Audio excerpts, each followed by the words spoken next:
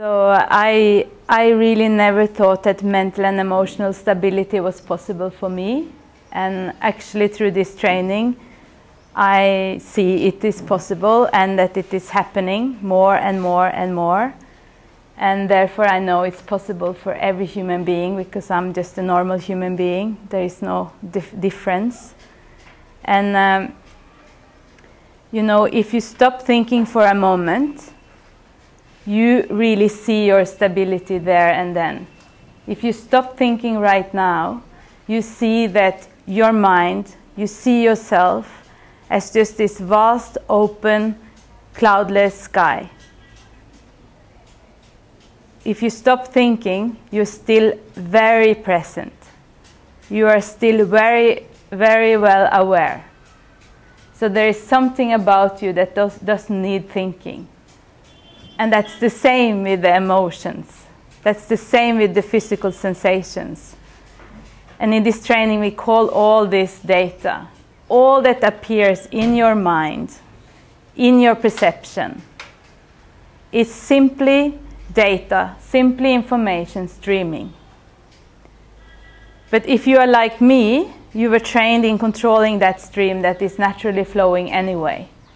And you maybe believe that you could control it by controlling your circumstances in life, controlling your relationships, controlling yourself, controlling your data, controlling your emotions, your thoughts. But it was an impossible task. It's not possible, because you, as this vast cloudless sky, as this basic state of who you are, which is just who you are instinctively, and in this training we call that opening intelligence, because it isn't anywhere you can find it. It's not located anywhere. It is just your present, nakedly present with everything that is. So every time you realize that for yourself, you have that mental and emotional stability right there, right then. Nothing you have to strive for. It's there available every time you test it out. So in this training we have only one way to really, an instruction that we give to test this for yourself. And that is short moments of open intelligence repeated many times become continuous. So this we repeat throughout the day, because that is how you see your mental and emotional stability. Because I could see in my own life that it's so natural to give myself a break from describing and analyzing and trying to understand myself and my life. I saw that I spontaneously did that before I met this training as well, but there were nowhere I could understand how I could live from this. This was something that spontaneously happened, because it's our birthright to claim this peace always. And how I saw it in my own life was that, for instance, in very afflictive states, I just saw that my whole system took break from it sometimes. I couldn't hold on to the afflictions 24/7. Even if I thought I was holding on to it, I saw that suddenly there was maybe, you know, a nice moment of a butterfly flying by, or someone, you know, saying something nice in a park, or there were just these moments where I just took these spontaneous breaks of peace. And it's our birthright to live from that peace always. So I have never come across a training and a systematic education that showed me how I could always live from that. How I could train that up to be so stable, mentally, emotionally, at all times. And when I have discovered that for myself, I really see that the world is changing with that. The way I perceive the world, the way I perceive people, the way I perceive people that have done horrible, horrible things has changed. Because I know that innately we are peaceful, we are stable at our ground, but we never learn how to tap into it. So I have seen through many, many events that happens in the world that I have been open to face myself so nakedly and see I could have done that too. There is some levels of humanity where I see in myself that if I really believe only my thoughts and emotions, and I obsessively repeat certain thoughts and emotions like I did when I was depressed, it could be taken to any lengths, and anyone can do that. And that is true honesty, to really see that in yourself. But to be empowered to really see, how would I really like to live this human life? What would I like to do with this data information that is there available all the time? And have a complete discernment of that. It's true freedom. That discernment, to not be a slave to your data, to not be a victim to your data, but to have discernment. To really use this information to show up beneficially. Every human being wants that in their life. Everyone wants that. So now we have an education where we really see that it is possible to use our speech, to use our talents, to use our resources in life to the benefit of all. And before, even if I did very many nice things of, I had work where I helped people, and there were so many nice things I did. But when I look at my past now, I really see that most of my energy was spent in, I love traveling, let's have a job where I can travel.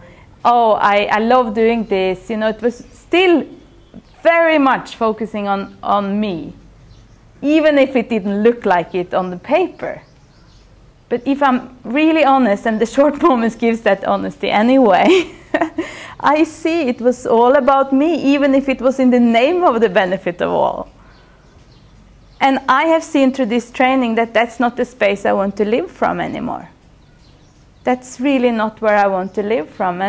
And with these short moments where you get to know yourself so deeply and so clearly, you know exactly how to be of complete service in every moment to yourself and everyone. Now that is to live like that. That is, I'm speechless, because the suffering I had around all the self-concern, all the self-accomplishment, it was such a tight, narrow space to live from. So just by practicing these short moments, I have seen that decision-making, what is that really?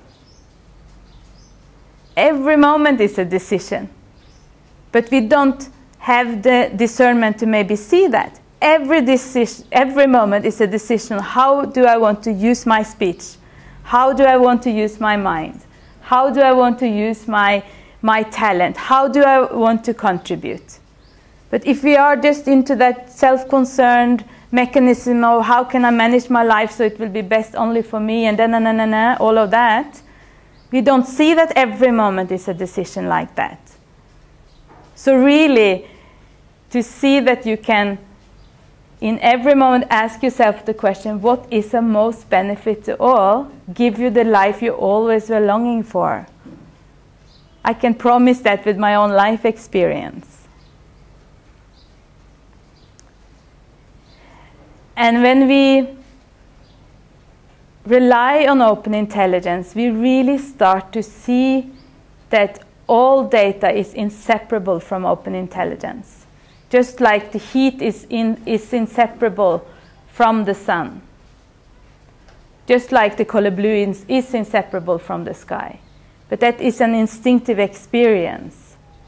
But then we see that when we make a decision in one moment to rely on open intelligence, when we have different events in our life, different data coming up, that is the crucial juncture right there, when you rely on open intelligence while experiencing your thoughts, emotions, your relating, everything, while everything is going on amidst your daily life. Then you see for yourself that open intelligence is expressing itself. And you are free from that obsessive self-concern that took a lot of energy. And I can see that where is the past? You know, I always thought the past was fixed somewhere in time. But the past is changing all the time, I see. Something that happened that wasn't, you know, maybe traumatic, something really sad. I think of it differently every day, and I don't know why it is like that, but it is like that. And then I see, oh, that's the truth of every datum. Even the past is just appearing here and now. So again, back to that decision. How do I want to serve this moment where I am experiencing something from the past? Do I want to fight it? Do I want to be afraid of it? Do I want to go into the old stories of describing it? Or can I take short moments while it's fully experienced? And then it's discovered that truth, that your mental and emotional stability is there right there in the face of that memory. Or your mental and emotional instability is there if you go into the victim story of it. But that cannot go by thinking, but it's that short moments is an instinctive instruction. So it's just to relax body and mind when we face ourselves. We don't need to be victims. It was never ever necessary. And then we go into victim story after victim story after victim story, but it was never ever necessary. So I just see in my own life that blame, hate, anger, criticism, even to such terrible thing that happened in Norway, as you asked about. You know, I saw the solution to this is not me hating him, but the solution to this is me taking short moments while hate coming up, while deep, deep sadness is coming up in me. So this was for sure one of my biggest breakthroughs, I would say, watching the news and watching the trial while taking short moments and seeing the world through me in that. I never thought I could contain so much sadness. I never thought I could contain so much anger. I didn't think it was even possible, but I knew what to do because I had been introduced to short moments. So I gonna test what can I stand for, you know? And it's just so clear that we cannot, with the mind that is reified, understand how someone can do anything like that. It's not possible to understand it that way. But it's only understood when we really see how much suffering it has been in our life to believe in the independent nature of data, to believe that afflictions have such raw power over us, to limit us, to make us small. Instead of extracting the power from afflictions, to see that the afflictions themselves is the cure for afflictions. Because I've seen that in my own life. It's just to let it be as it is that I have found the true peace and the true stability in my own life. To find that courage to finally not do anything with afflictions. Finally find peace with myself as I am.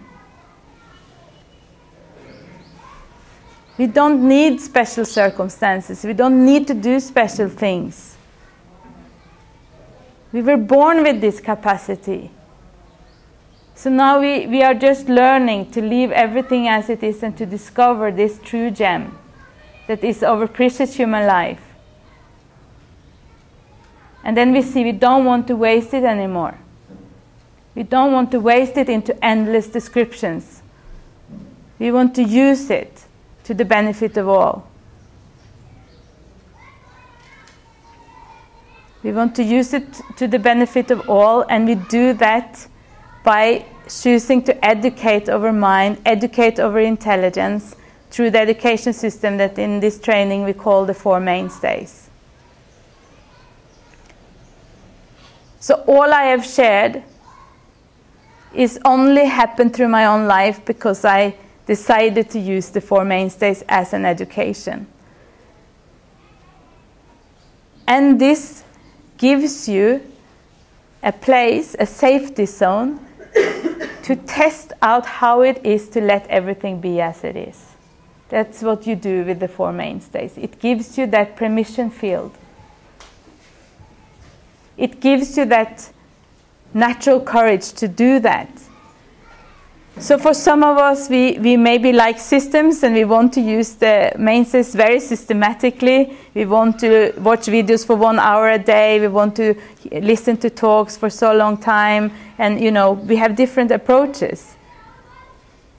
But it's only up to each one of us how we would like to use them, because there isn't any right and wrong.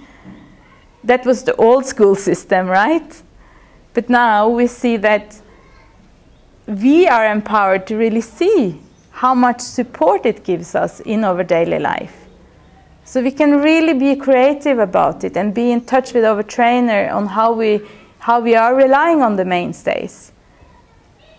But as we say in this training, the full support is really to use all four of them, like to sit in the chair with the four legs. So that's why it's always very powerful to have a reflection on how your relationship is to each four of those legs. Because it just gives you that opportunity to sit in your mental and emotional stability. That's what I feel when I use the Four Mainstays. I can sit in my emotional and mental stability, and from there I can change the world. I cannot change it from my instability. I tried that, and it didn't work. And I see when people do acts that we see is maybe the most terrible, horrible things. It always comes from a misunderstanding of the true nature of mind. And that we see so clearly when we have seen it in our own life.